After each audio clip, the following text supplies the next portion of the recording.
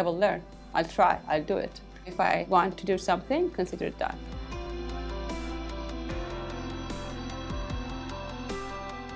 It was very difficult when I started. As a computer science PhD student facing skin cancer, seeing patients in the office, working with oncodermatologists, oncologists, dermatologists, it was very difficult. But then I realized I love it. I love working with people, and I love working on products that I can see the impact in real life situations. And then I started developing this, passion and love for working with patients and doctors. And I believe the most important lesson I've learned is building a team. I think there is no company if you don't have a team. Yes, you have a product, but not a company, not a business. And I believe having a good team is like, for me, my wings to fly. Like my arms to do 100 things at 100 times, faster speed.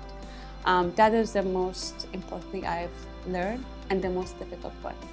I've never failed because I think even I face a problem, it's a learning. And I don't see it as a failure. And then I realized the definition I have for failure is different. I have a lot of confidence in what I do, but I have so many of those what-ifs, right? It's like, what if it doesn't work? What if it's not the best decision? What if I don't know how to do it? But I think it's just about knowing that you will make it happen. It doesn't matter. First try, second try, third try. And I've seen sometimes these are not failures, they are investments in future.